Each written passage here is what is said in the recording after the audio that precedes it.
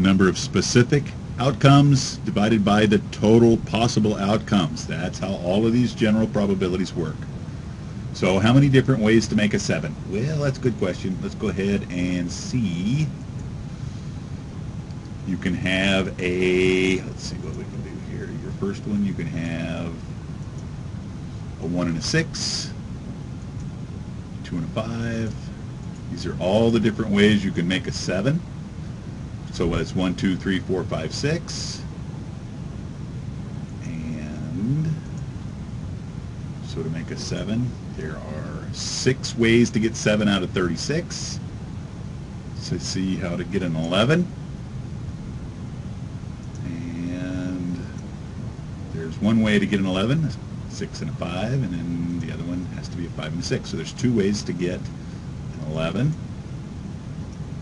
So it's going to be 2 out of a possible 36. Remember, this is an OR problem. OR should trigger the addition. So go ahead and add those 2 up, and you're going to get a grand total of 8 out of 36. Reduce that to 2 over 9. It's going to come out to be 0.2222. Now remember, in the craps game, the first roll you have a 22% chance of winning, but that means that you have a 78% chance of losing. Remember that. The Las Vegas guys know what they're doing. They've been doing it a long time, so just be careful. MGZ. Au revoir.